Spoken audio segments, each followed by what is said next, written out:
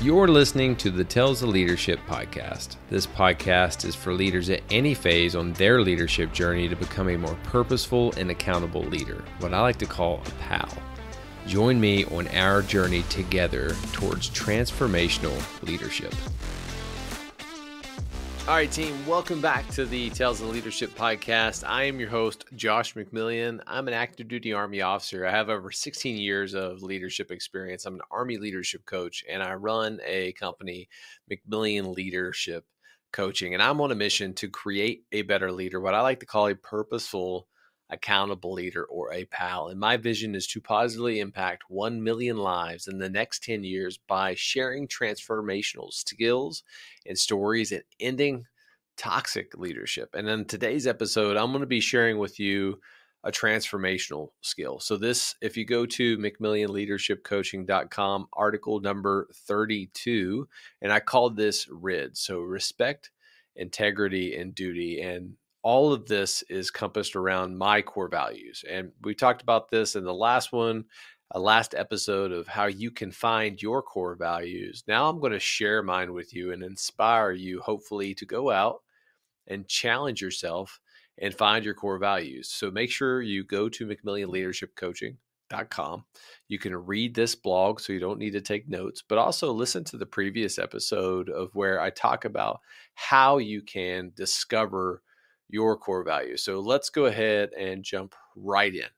So in the previous episode, I've talked about this. I shared 5 steps using the acronym VALUE to help you discover your core values. However, I want to inspire you by sharing what my top 3 core values are, and I call that RID. Each value is traceable to my past, environment, to organizations I've worked for, and the leaders I have worked for within my time in the Army. My core values allow me to make decisions while remaining true to who I am. And that's the beauty about core values. They help us when times get extremely challenging. So my top 3 values, I've already said it: respect, integrity, and duty. And here's a quote that I've kind of developed. Core values are threads that help guide us in life. And when you know what yours are, you can be better prepared to take on challenging situations in this world. So number 1, respect. Let's do a deep dive on that. Respect is the cornerstone, really, of who I am. It's the cornerstone of what it means to be a McMillion. And I'm part of a mastermind, so I'm not going to go off on a tangent. I'm going to stay to the script, right? But I've created an acronym for my family's last name of every type of value that we want to be implemented within our family, what it means to be a McMillion. And I call it TBAM, to be a McMillion. And maybe I'll create an acronym, or I'll create a podcast episode where I go deeper into all of that. But respect is my cornerstone. When leaders make respect-based decisions, they see no color, they see no different types of race, ethnicity, or socioeconomic backgrounds. They simply make decisions that benefit the whole organization while ensuring everyone is heard. A byproduct of respect is diversity. It's just something that will naturally happen. When the leader gives everyone on their team an equal opportunity, they tap into the role of peripheral vision. We all have dead space that is invisible to us. And we talked about this multiple different times. However, that dead space is clearly visible to almost everyone else who is around us. When organizations create respect, they lead with respect. It results in a more diverse workplace that can see multiple different problems differently and be proactive and not reactive. So here's kind of a countercultural thought. Creating a diverse workforce is meaningless unless you give every single person a voice, an equal voice. To do this, organizations must foster a bottom-up refinement process that incentivizes individuals to share their ideas.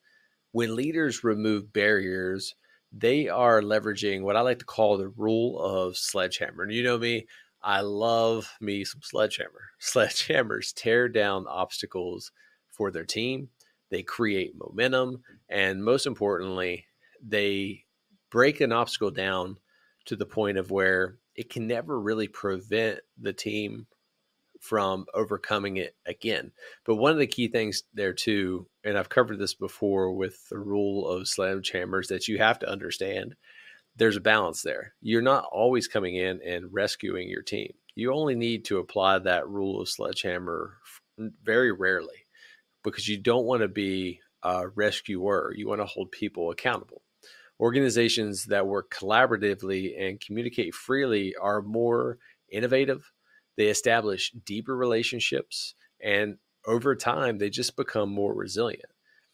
At its core, respect comes down to just treating everyone well, regardless of whether they're on your team or not, with dignity. It's really the golden rule, right?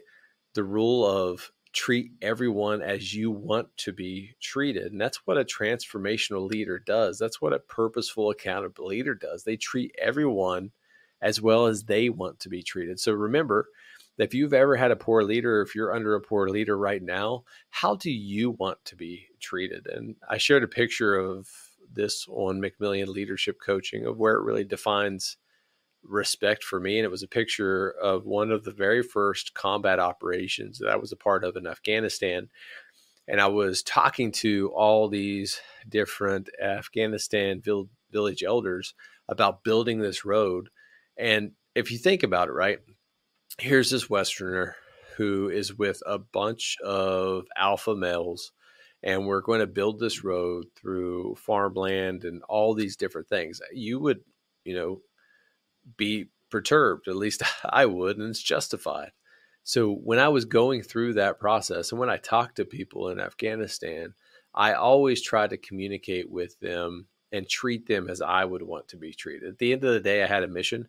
I was going to do this regardless, but I wanted to give them respect. And that picture really embodied that core value for me. Team, let's take a quick break from this episode, and I want to share an additional leadership resource with you, and that is one-on-one leadership coaching through McMillion Leadership Coaching. So what do? I help leaders discover their purpose, create a long-term growth plan, and take inspired action. I believe everything rises and falls on leadership, and regardless of where you are in life, one fact is true. You are a leader of others, you are a leader of your family, and most importantly, you are a leader of yourself. To lead others well, that starts by leading yourself well. If you want to learn more, you can go to McMillionLeadershipCoaching.com and schedule a free call today. Back to the episode. So the next one is integrity. Integrity is the foundational value in every leader's arsenal, right? Like, you cannot lie, you cannot cheat, you cannot steal, because if you do that, you erode your character. And once you erode your character, it's over. No one's ever going to trust you again. You can't establish trust. With it, leaders create trust and they develop authentic bonds with their teams. And without it, they erode their reputation, their position, and the organizational reputation. If you're going to be successful as a leader, you must understand someone is always observing your actions, but it's deeper than that. You simply do not do the right thing because it's the right thing or there's people watching you. You do the right thing because it's the right thing to do. Okay, so call it the grandma rule. If your grandma was in a car with you, would you wear your seatbelt and would you have them put on their seatbelt? The answer is yes. So just the grandma rule. Would you do this if your grandma was there? And that's a fun way that I kind of communicate that to my kids about being repetitive and doing the right thing, especially getting in a car and putting your seatbelt on. Would you do this if grandma was here? The answer is 100%. They would always do it. Leaders with integrity command attention, and people actively seek them out. And trust me, I'm seeing this more now of where people that I've had the honor and privilege to work with want to work with me again, not because I'm a phenomenal leader, just because I have a high sense of integrity. This is especially important in parenting, 100%, because the standards you set within your family is what's going to be modeled. So remember, you reap what you sow. Let me ask you a real quick question. Do you really want someone on your team who is capable of breaching your trust. When organizations allow other teams to breach trust, it violates integrity, resulting in a catastrophic effect. A leader's goal is to protect the team and foster a collaborative environment, not cause fighting with political games to outweigh the team's mission. That's one of the things that I absolutely hate is political infighting, posturing for better position. At the end of the day, if you win, I win. If I win, the team wins and everyone wins, right? Like Michael Scott, it's a win-win-win. As a leader, you must build a team that has red lines. My red lines are not cheating, not lying, and not stealing. So I call it CLS, cheating, lying, and stealing. When someone violates my trust, I cannot, in good faith, delegate them authority. Trust washes away when integrity is broken and it's replaced with a wall. And here's a good example. When I was in Afghanistan, I had to relieve a squad leader because I won't go into the full story or the full name, but they did something that violated my trust. I, in good faith, could not allow them to be in charge of a squad that was going to be making decisions every single day in terms of life and death of other people and within my platoon. So I had to relieve him. He was a great guy. He was a phenomenal leader, but he made a decision that just did not set right with me and at my platoon sergeant at the time, and we decided to relieve him. Remember, as leaders, we never really shrink away from challenges. Instead, purposeful, accountable leaders run towards challenges because it creates two specific outcomes. First, it creates our individual true character. Every team has members who say all the right things, but when it's time to act, they slip away. Second, embracing challenging environments forces growth for you and your entire organization. As I mature, my perspective on delegating has changed dramatically. First, I believe leaders who delegated because they were lazy. I always saw all these senior officers who delegated, and I just thought they were lazy. But now I fully understand why they had to delegate. But what I've quickly come to realize that purposeful, accountable leaders embrace individual strengths and they delegate to those individuals to the ability that they can handle it. They stretch them. You'll never understand who you or your team are without embracing challenging situations. And it all falls under integrity. Purposeful and accountable leaders embrace challenges because they remain committed, coachable, and curious. The rule of 3 C's. All right, so the next key core value for me is duty. And if you go through McMillion leadership coaching and you look at Article 23, you'll see a picture of my Ranger graduation. I think Ranger School, at least for me, was the best example of integrity, of not lying and cheating and stealing. You have peer evals. You always have to do the right thing. You have to be a team player. And you can say all the right things in Ranger School, but it's easy to identify what we always call a blue falcon, someone who says all the right things, but they never carry their share of the load. So that picture to me really resonated of hitting that core value. So the last one is duty. The final value in my core value structure. When I set out on this journey of becoming the best leader that I possibly can, I filtered everything through the acronym KISS, keep it simple, stupid. It's a methodology that has helped me kind of trace what my core values are. Any great organization understands it's not about an individual agendas. As my good friend Joseph Grace says, leaders must have servant hearts and understand a bigger purpose. As a leader, you must see the bigger picture and, more importantly, help others see it. This is becoming increasingly harder in today's environment. Today, we celebrate our differences and we are conditioned to look out for ourselves. But that's not what pals do. Purposeful, accountable leaders understand they are part of a larger organization and are selfless in their actions. Go be countercultural. Go be a good leader. All right, team, let's take a quick break from this episode. And I want to share a leadership resource with you, and that is the resiliency-based leadership program. RBLP's vision is to create a worldwide community of practice committed to building and leading resilient teams. So, why do you need to build and lead a resilient team? Resilient teams are the key to individual and organizational growth, regardless of being in the military or in the civilian workforce. Building collective teams allows for exponential growth and the team's ability to overcome adversity, adapt, and most importantly, grow. And then, bottom line up front, resilient teams are just stronger together. And here's a fact: 99% of the people who take that course recommend it to others. And I'm one of them. I just completed my certification and I highly recommend this. And the great news is it's most likely free to you. And if you're in the military, it is 100% free to you. And if you want to learn more, you can look in the show notes for this episode and find the link and use the discount code JMCMILLION, and that is also in the show notes. Back to the episode. My team has no place for individuals who only perform for selfish reasons. Next time you are tasked with a mission, stop and think.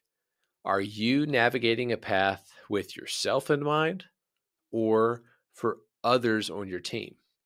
Rome, arguably one of the greatest empires that ever existed, was defeated not by outside forces, but from within.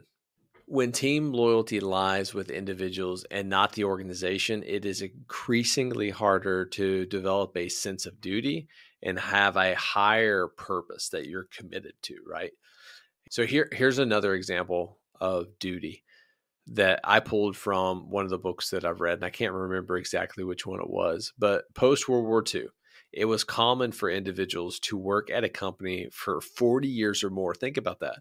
One job for all of your adult life. Today, according to the Bureau of Labor and Statistics, and I think this was pulled in 2023, so it's probably different now, it's only 4 years. As a society, we have lost our sense of duty and purpose, and we need strong leaders willing to cast bold visions and lead well. Purposeful, accountable leaders create a sense of duty and a mission that demands a response of where people want to stay. And the photo I selected for this one was my family when I got pinned as a major. I work in acquisitions within the Army now. I'm no longer an infantryman. I served in the infantry for 10 years, been in acquisitions now for about 6 years. I could easily get out of the Army.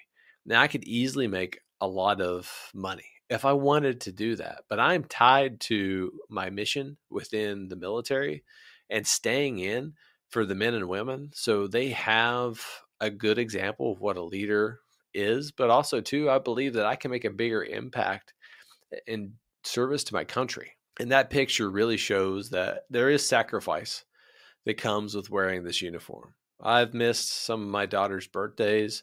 I've missed a Christmas. I've missed Halloweens, major holidays, all of those things. I've missed life events, but I'm always purposeful and intentional when I am with my family. And at the end of the day, and something that I miss because I'm in service of my country sits well with me because I can look at my daughter and I can look at my son and I can look at my wife confidently and said, your dad did something important today.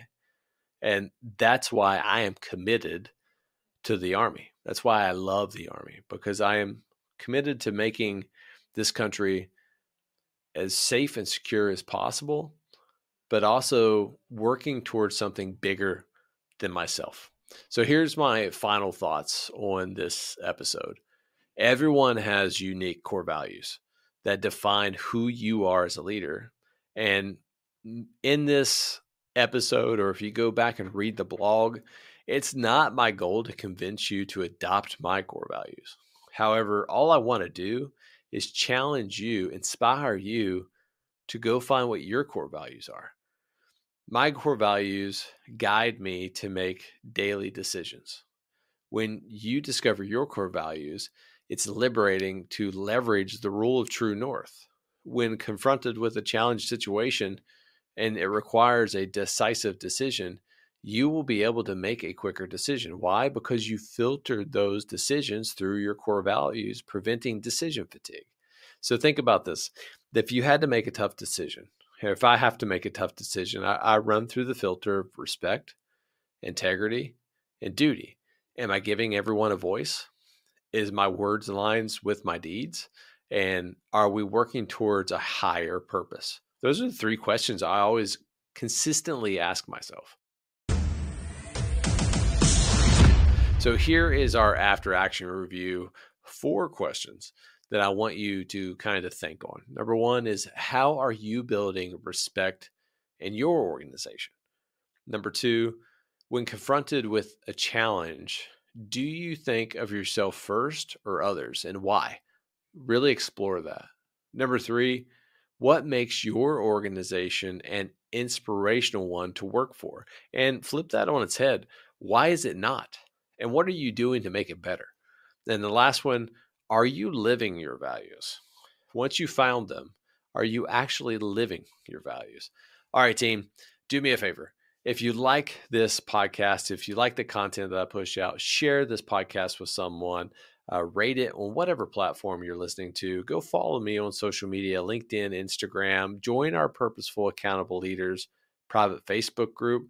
You can also go to McMillionLeadershipCoaching.com and look at all the additional free resources that I provide to you, because I'm trying to end toxic leadership by equipping you with transformational leadership skills, getting up to my vision of impacting 1 million lives. As always, team, I am your host, Josh McMillion, saying every day is a gift. Don't waste yours.